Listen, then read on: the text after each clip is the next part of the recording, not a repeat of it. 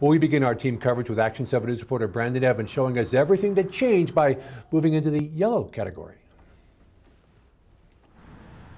Hey Doug, yeah, 15 counties going yellow now. That's a big deal. We're going to show you first about how those counties got there. Now, the way it happened, they had to have new COVID-19 case rate no greater than 8 cases per 100,000 or a test positivity rate less than or equal to 5% over a 2-week period. Now, we talked about businesses last hour. Now we'll look at churches that are in the yellow. Houses of worship, they may hold religious services indoors or outdoors or provide services through audio-visual means, but it may not exceed 33% of the maximum capacity of any enclosed space. Now, also a change for hotels and motels now moving into the yellow. Now, places of lodging, 60% of maximum occupancy for those that have completed the New Mexico Safe Certified training. For those who haven't, it's 25% maximum occupancy for all of those others, and 5 guests maximum for those vacation rentals.